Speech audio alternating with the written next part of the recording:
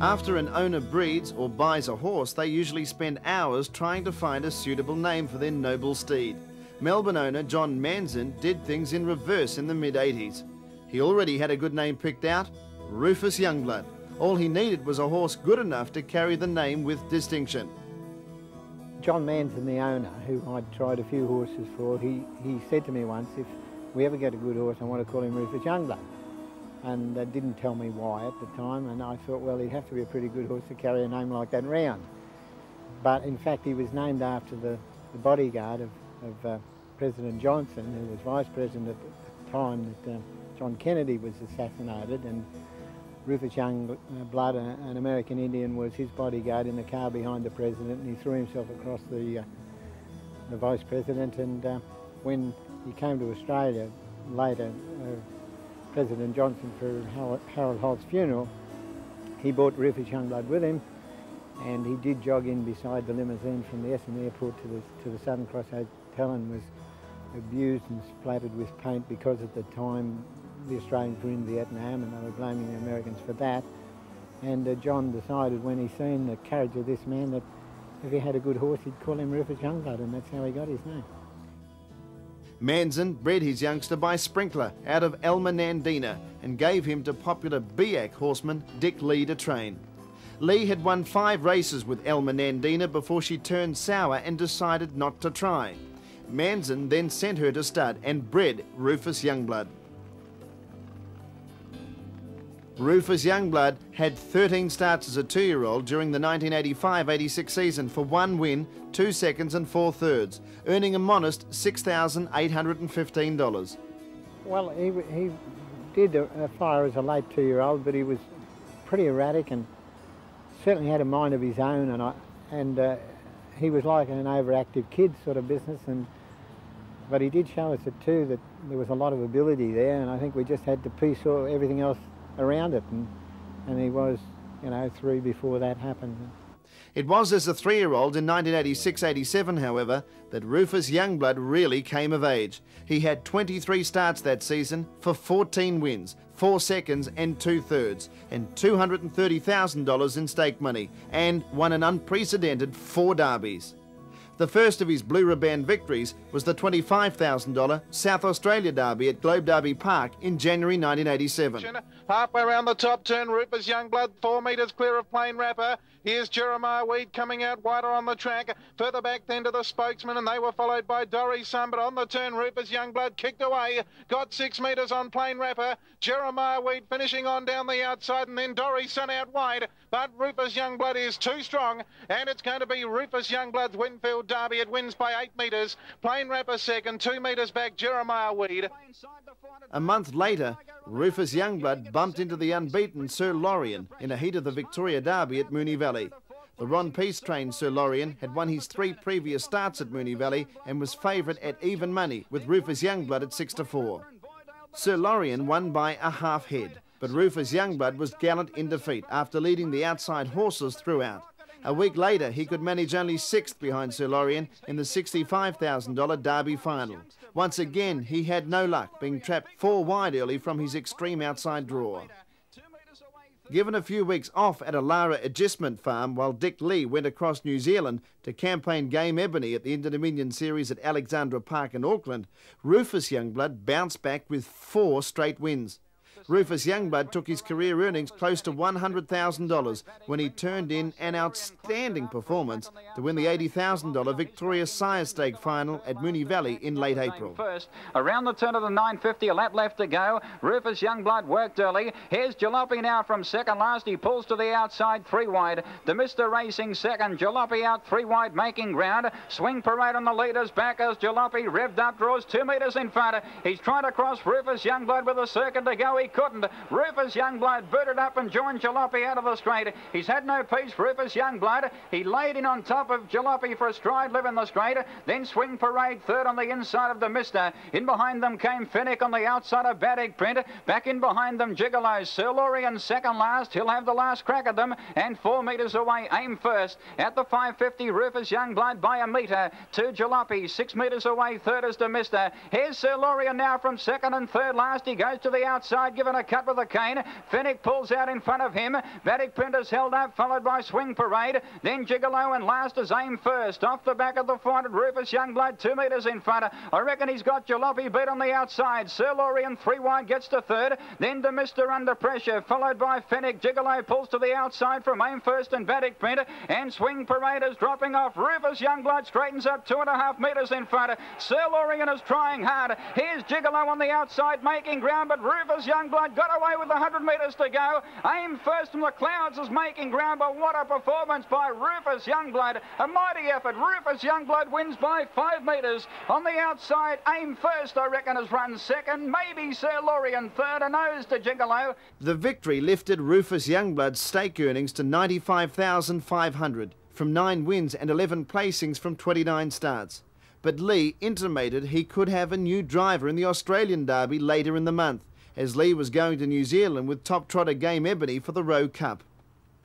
Lee went off to New Zealand with Game Ebony, but returned to Victoria to prepare Rufus Young Blood for his tilt at the $75,000 Australian Derby at Moonee Valley in May. Ted Demler was engaged to drive the gelding in the Derby preview and the big one. A prohibitive 4-1 on favourite in the preview, Rufus Young Blood jumped straight to the front and made a one-act affair of the race when he went to the line virtually untouched by Demler to score in hollow fashion by 5 metres. A week later, Demler was labelling Rufus Young Blood an Inter-Dominion horse of the future. Rufus Young Blood led throughout and proved too fast and strong for his rivals in the Australian Derby. Down the straighter circuit to go, and Rufus Young Blood quickening up. He's 3 metres in front. The race ruler has worked on the outside. In behind them, Sir Lorien racing third. Every chance Trunky Sting on the outside as they head to the back after the bell in the Derby. My Cert on the inside, followed by Linargard, Jeremiah Weed. Second last, another Shy, and still last is Chataway Boy. Down the back of the 750, Rufus Young Blood, he found 4 metres the race ruler. 2 metres away third, Sir Lorien, followed by Trunky Sting. Back in behind them, My Cerdon, followed by Linargard, Jeremiah Weed. And 5 metres another Shy, followed by Chataway Boy. Rufus Young Blood giving plenty of cheek at the 450. He's 4 metres in front. The race ruler called upon on the outside. Sir Lorien's in need of a run third. Then Trunky Sting about to peel to the outside, followed by My Cerdon. Linargar back in behind them, at Rufus Young Blood raced away on the turn. The race ruler not going well. Then My Cerdon from Jeremiah Weed, another Shy, and 6 metres away Chataway Boy at the 150. Rufus Young Blood well clear. It's a Victorian Derby, a Victorian Quinella. Sir Lorien getting into second placing. The race ruler won't run a drum, and it's Rufus Young Blood all the way. Rufus Young Blood by 6 metres, Sir Lorien. 4 metres away third. My Cerdon maybe a nose to Trunky. Rufus Young Blood started only second favourite behind former New Zealand youngster Gay Adam in the $60,000 New South Wales Derby on the 12th of June. In one of the best front-running performances seen at the Glebe Paceway for many years, Rufus Young Blood ended Gay Adams' winning sequence. Smashing area code's track record by 1.6 seconds, he recorded a stunning 2:55.1 for 2350 metres, a mile rate of 1:59.9 in his 4-metre victory after carting a flat tyre for the final 900 metres. The first quarter of the last mile pretty quickly in 30.4, and Rufus Young Blood defies them. It's break a length on, running second, He's a Knob. Ahead away third, it's Mr. T. Now here's Gay Adam off around them out 3 deep. They're followed on the outside of runners by the Spokesman. The favourite sprinting quickly now. He's got up on the outside of the Spokesman and Pale-Face Marvel, followed further back by Jalopy, Semi-Seth, and at the tail of the field, Original Sin. Into the home straight they come now with a bell ringing, and in front Rufus Young Blood with Gay Adam out 3 deep around He's a Knob. It's Mr. T's in behind that division, followed further back in the field by the Spokesman. Then came Jalopy, the favourite, one off the fence now from Original Sin, Semi-Seth, and Pale-Face Marvel 30 metres away. It looks like a race in 3 as they head to the 600.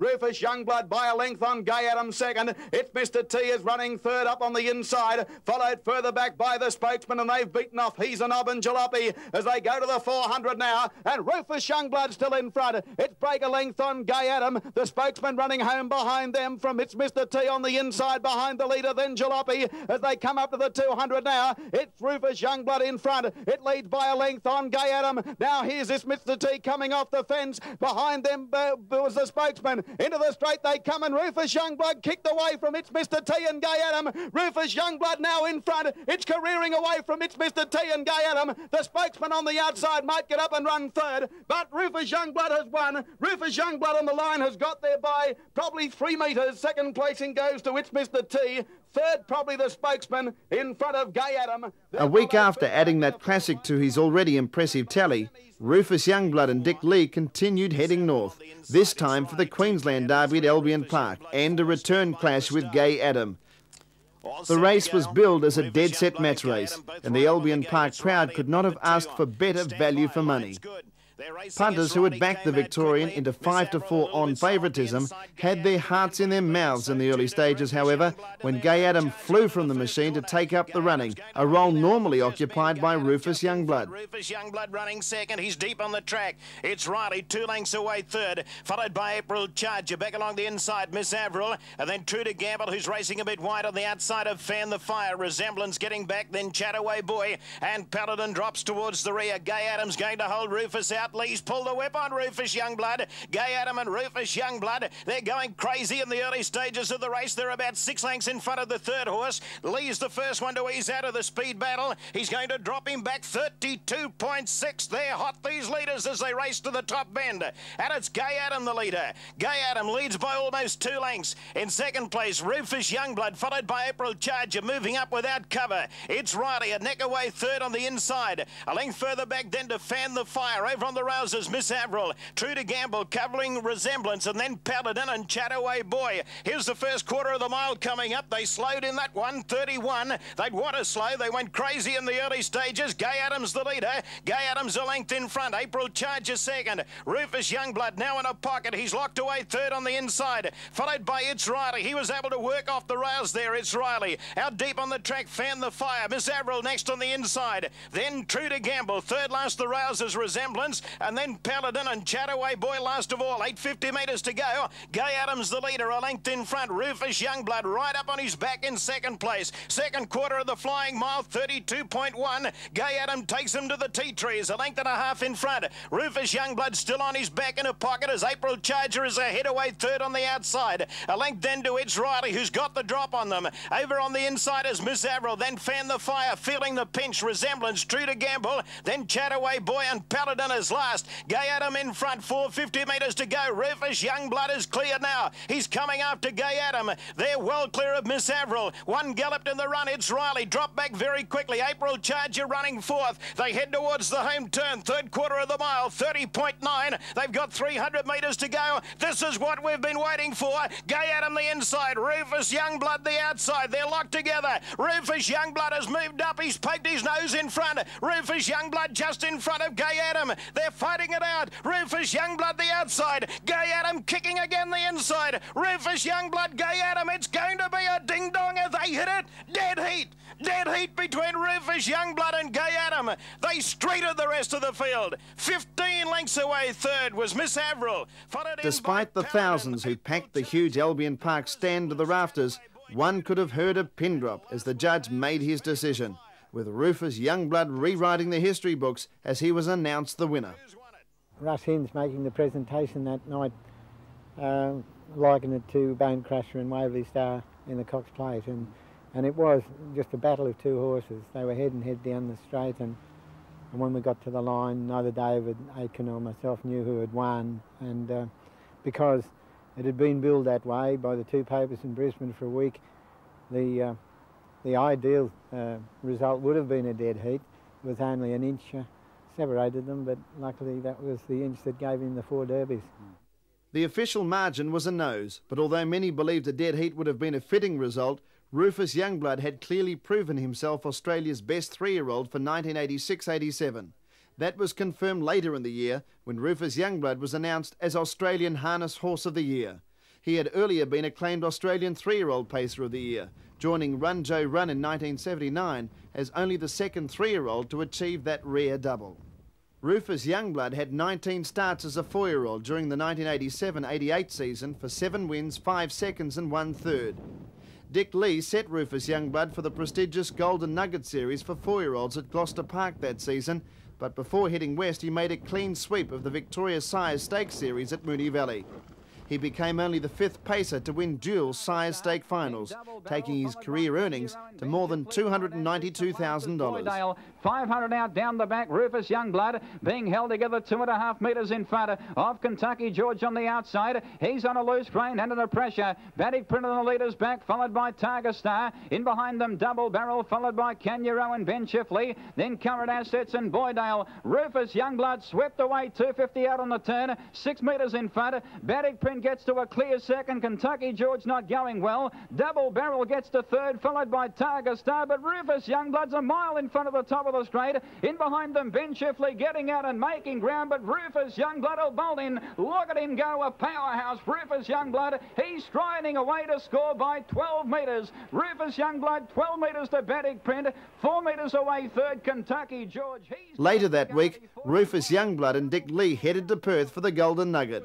While Al Maestro's name went into the record books, it could easily have been Rufus Young Blood, who was desperately unlucky. 900 metres to go, and Al Maestro on the bit leads for Vin Knight. A half length over Smooth Prince, the outside at his girth. On the fence, Rufus Young Blood, sweating on a clear run to come his way, held up on the leader's back at this stage, third inside of Earth Station. Then came Parvo, locked up on the rails from Trunky Sting. Kentucky George second last, and Chip Moss dropped out to the tail of the field. Warwick's off with Trunky Sting, 600 metres to go, but our Maestro still shows the way. Second quarter of the mile, 30 seconds even. The Victorian Our Maestro about to be joined by the Sting. Trunky Sting levels up, almost got to Our Maestro. A length away, Rufus Young Blood still in search of a run. Chip Moss has dashed around the outside to fourth. That quarter, 29.8. Then came Parvo, Kentucky George, and forget about Earth Station and Smooth Prince, but on the home corner. Knights only getting to them with Our Maestro, 200 metres to run. Our Maestro by a length, Warwick driving desperately on Trunky Sting. Rufus Young Blood in all sorts of trouble on the fence. Our Maestro clear. Trunky Sting trying to bridge the gap. Our Maestro just in front. Look at Rufus Young Blood flashing through on the fence. Too late. Our Maestro won the Golden Nugget from Rufus Young Blood. Trunky Sting maybe third from Kentucky George. That close finish left open the argument of who was Australia's best 4-year-old. That was expected to be decided when the pair clashed in Sydney during the following month's Inter-Dominion Series. Rufus Young Blood rocketed back into contention with an impressive front-running exhibition to beat Our Maestro in his second heat, making amends for his narrow defeat in the Golden Nugget final. Rufus Young Blood cemented his place in the grand final by running on strongly for second behind Carelta Gift in his final heat, but drew barrier 8 in the big one and was never a possibility before finishing 9th to Our Maestro, who led throughout.